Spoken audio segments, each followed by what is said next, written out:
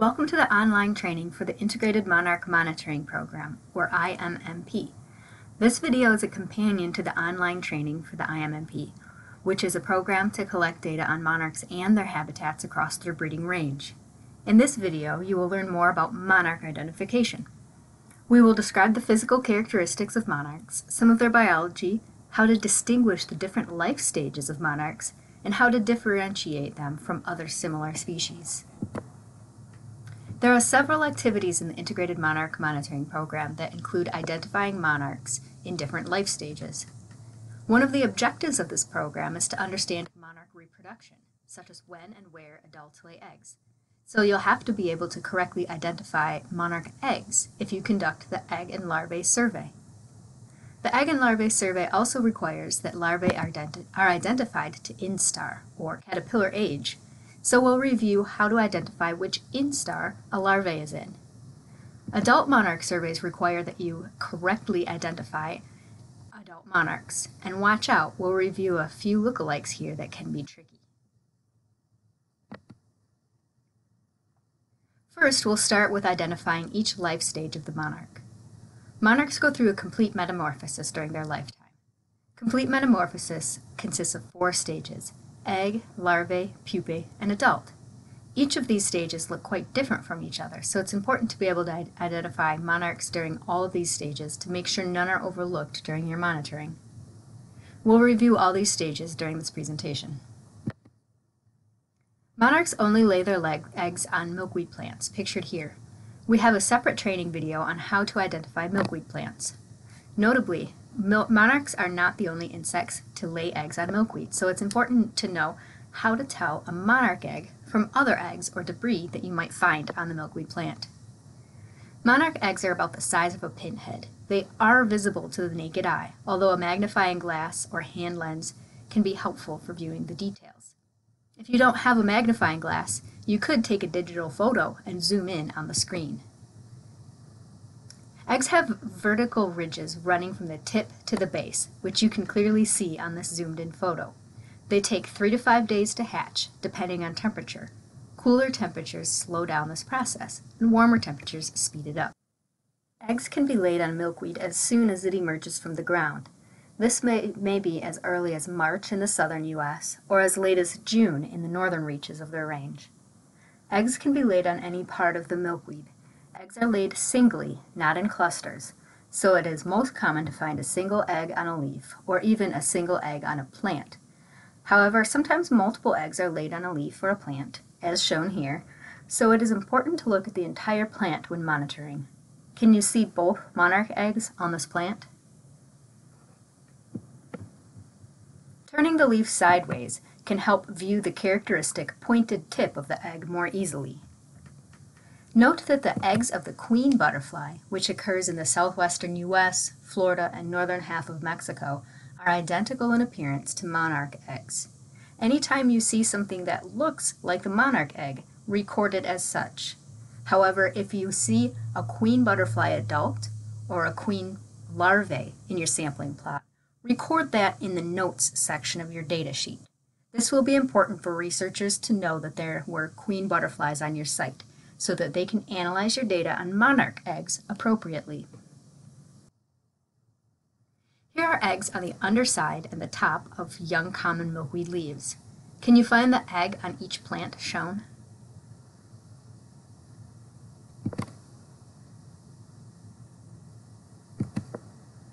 Eggs can be laid on any part of the milkweed plant, the top or bottom of the leaf, the stem, flower bud, or the open flower. In these images, eggs are on the stem, the leaf undersides, and the flower bud.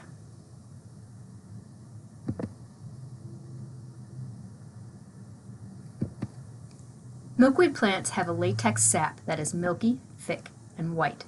It can seep from the plant's leaves, buds, stems, or flowers when these parts get slightly damaged. This may be from insect damage, from wind or nearby twigs bending the plant, or from touching or bending the plant during monitoring. Look carefully at the white specks to make sure that they have characteristic vertical lines and pointy tip of a monarch egg. Latex drops are more white or opaque as opposed to the creamy color of the egg. Latex drops may also be shiny if they're relatively new, or yellowish if they're old. On the left-hand picture, the egg is on the bottom and the latex drop is on the top. Note how the latex drop is shiny and not cream-colored at all. Can you tell which one is the egg and which is the latex drop on the right-hand photo? How could you tell them apart? Other insects or their eggs can also be mistaken for monarch eggs. Aphids can be often found on milkweed plants. They insert piercing mouth parts into milkweed plants and draw out fluids. Aphids commonly occur in large colonies, so it's helpful to remember that monarch eggs are usually laid singly. Large clusters of eggs are often laid by other insects, such as stink bugs. Look carefully for the characteristic pointy tip and vertical lines on the monarch egg. Take a few moments to decide if each of these photos is of a monarch egg or not of a monarch egg. Press pause to give yourself more time. The answers will be shown in about 5 seconds.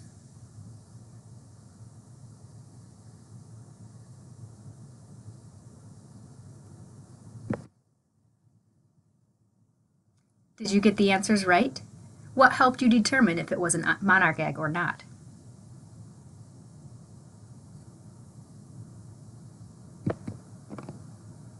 After 3 to 5 days developing in the egg, the monarch emerges as a larvae. For moths and butterflies, larvae are also called caterpillars. We'll continue to use the term larvae through this presentation, which aligns with the language used throughout the Integrated Monarch Monitoring Program protocol. There are 5 larvae shown on this image. These are the 5 different instars, or phases, that a larvae undergo as they age. Every few days, a monarch larvae will molt its skin in order to grow. The period between these molts is called an instar. Each new instar grows and expands until the outer skin splits. The head capsule falls off, and the newly emerged larvae is able to crawl out of its skin. Monarch larvae are eating machines, growing 2,000 times their original mass. Some defining features of a monarch larvae are shown here. Larvae have 4 tentacles, 2 near the head and 2 at the rear. Tentacles are sensory organs and aid in navigation. As an insect, monarch larvae have 6 true legs. These are a part of their thorax, or midsection. They also have 10 prolegs, which are attached to their abdomen. They serve a similar function to true legs, but are not retained in the monarch's adulthood. The larvae head contains many parts. Their antennae, which aid in feeding and finding food, are located near the mandible and are very tiny and difficult to see. Note that it's the tentacles that are highly visible on the front and the back of the larvae, not the antenna. The head is also covered by a head capsule, which is shed while the larvae molts, or soon thereafter. The 5 larval instars are shown here. They can be differentiated primarily by their tentacle length, which we'll review in the next several slides. Although each instar is larger than the previous, individuals vary greatly. Therefore, size is not a great indicator of instar. This image, including tentacle length measurements and general body size information, is found on the back of the clipboard that's included in the Integrated Monarch Monitoring Program kit. Kits can be purchased via the program website, which is provided at the end of this webinar.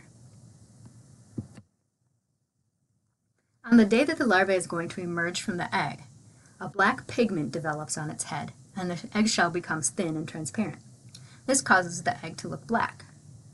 The larvae chews its way out of the egg and consumes the rest of its eggshell as its first meal. Nothing goes to waste here, and we'll see more of this efficiency as the larvae matures. Notice that the stripes are absent to barely noticeable. The iconic black, yellow, and white striping develops as the monarch eats milkweed. Also note the black head and the tiny, barely visible front tentacles. Rear tentacles are practically absent. These are the key diagnostic features of the first instar. Young monarch larvae also have a distinctive chewing pattern. At this stage, larvae eat in half moon or semicircle shapes. They do this to stop the flow of sticky latex to the area of the leaf that they are eating. It's possible for a first instar to become stuck in the latex and die, so this strategy makes eating safer. The mandibles are small, so the first instar may only chew halfway through the leaf, leaving behind a semi-transparent window. Stripes become slightly more apparent as the first instar develops. Here are some more images of first instars and the clues they leave behind. Of course, only mark the larvae as present if you actually find the larvae. These clues may be left behind even after the larvae died or was eaten by a predator, so they can help you find out if a larvae is or was on a plant, but they're not proof that there's one currently there. Second instars have clearly visible black, yellow, and white stripes. Their face is no longer completely black. It contains black and yellow stripes as well. Their tentacles on the front and back are also clearly visible. Note how the front tentacles are still quite short, and if folded down, flat against the head, they would not reach the tip of the head.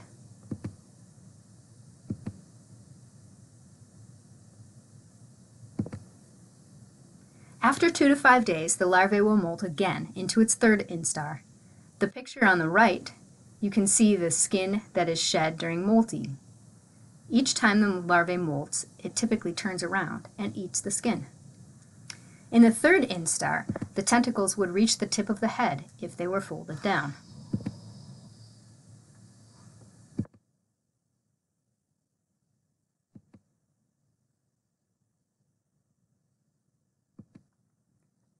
Size is not a good indicator of instar. Size varies based on how recently the larvae molted, because it continues to grow after it molts. Size also varies based on temperature. Larvae will be smaller in cold temperatures. Can you tell which instar these two larvae are? Both are second instars. You can tell that they are not first instars because their heads are not solid black and their striping is very distinct. They are also second instars because their front tentacles would not reach the tip of their head if folded down. Their rear tentacles are visible, but just small nubs. See the difference in size? The one on the right has recently molted. In fact, the opaque color on his head is his head capsule, which has not finished molting quite yet. Can you tell which instar these two larvae on the bottom right are?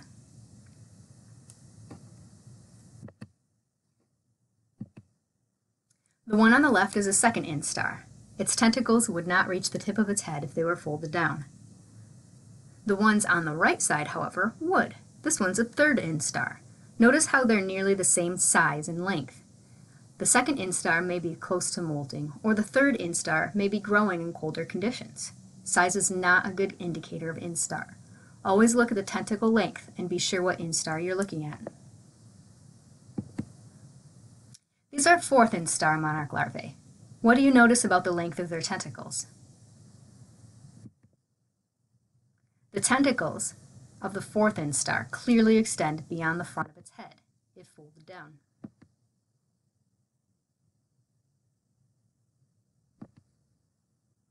The tentacles of a fifth instar extend well beyond the front of the head and are so long that they droop and curl. Here are some more examples of fifth instars. Note their droopy, curved, long front tentacles. Another helpful indicator is the length of the rear tentacles. The rear tentacles are about as long as the front tentacles from the previous instar. Here, for example, the rear tentacles on the second instar are about the same length of the front tentacles on the first instar. The rear tentacles of the third instar are about the same length as the front tentacles on the second instar, and so on.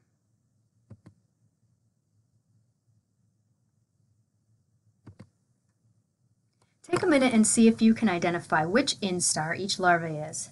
Press pause to give yourself some more time. This slide will advance in about 5 seconds.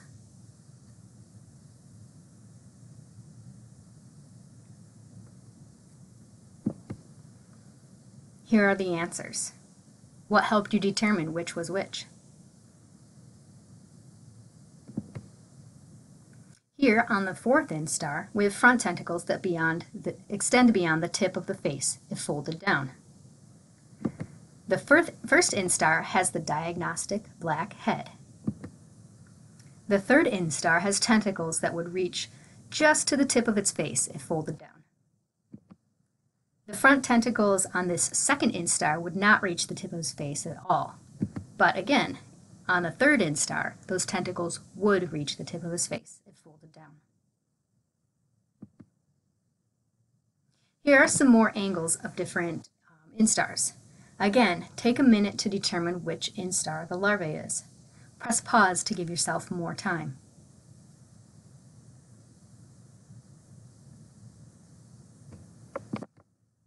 Here are the answers. Can you tell what the identifying characteristics for each of these photos are? Feel free to refer back to earlier in this video to refresh your memory, or come back to it if it's been a while since you last saw a larvae. After 10 to 15 days of eating, growing, and molting, the larvae is ready to pupate. The fifth instar then leaves the milkweed in search for a safe, sheltered place to form a pupa. They typically do not pupate on the milkweed they've been eating.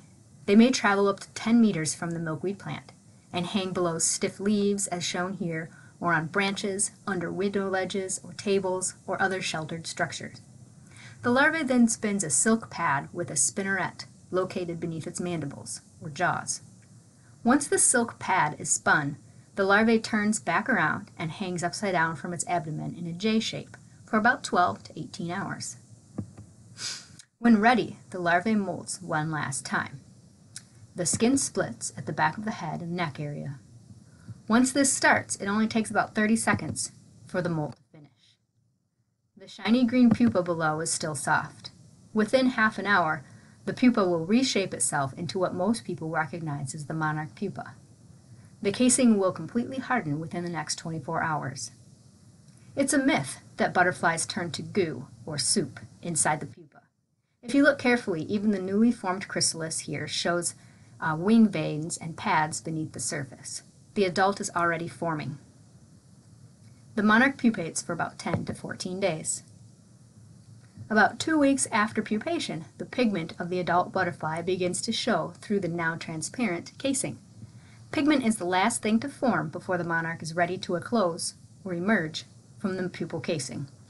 It takes about 30 to 60 seconds for the monarch to open up the casing and make its way out. Its wings look very small and deformed at first, but it soon pumps its abdomen, releasing liquid into the wings that make them expand to their full size. The adult will hang upside down for 4 to 5 hours after emerging to let its wings dry and harden into their shape. The adult is still very fragile for the first 24 hours, but can fly as soon as the wings harden. Male and female adults look different. Males have spots on their hind wings called androconial patches. In monarchs, these serve no purpose, but in other species of butterflies, they produce and release pheromones, which are scents used to attract mates. Females are slightly duller orange and have thicker wing veins on their wings than males.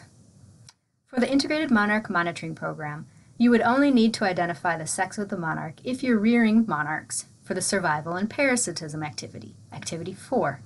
These characteristics can be hard to see in the field, and you will not need to differentiate between males and females while surveying your plot. Here are some profile views of adult monarchs on nectar resources and in flight.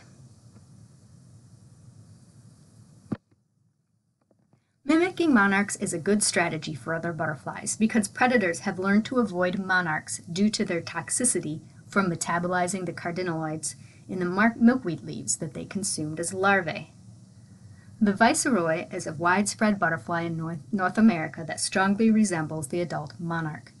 Can you tell the difference between the viceroy here shown on the left and the monarch shown on the right? Viceroys have a line across their lower hind wing. It's visible from both the upper and lower side, so you should be able to see this whether it's in flight or resting. Viceroys are also much smaller than monarchs. Their wingspan is typically less than 3 inches, while a monarch's wingspan is at least 3.5 inches.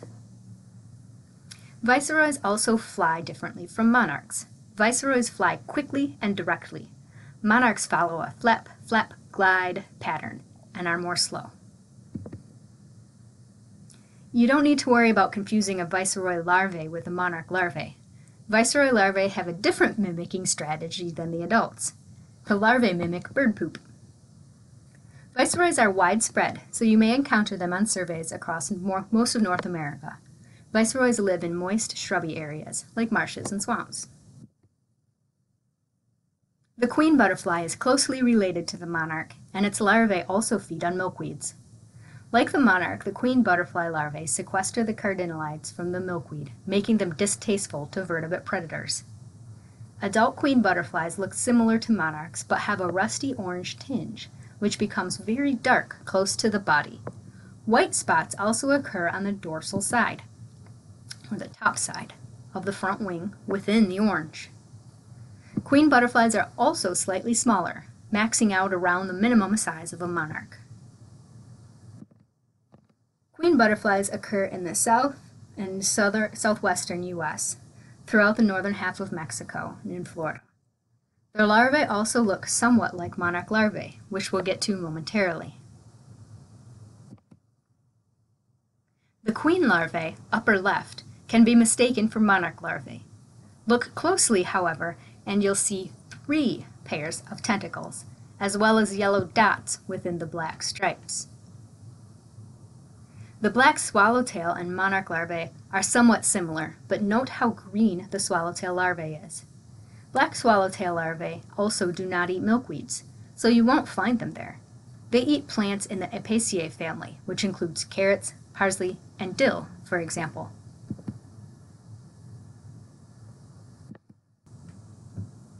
Which of these are monarchs? Press pause to give yourself more time. The answers will show in about 5 seconds.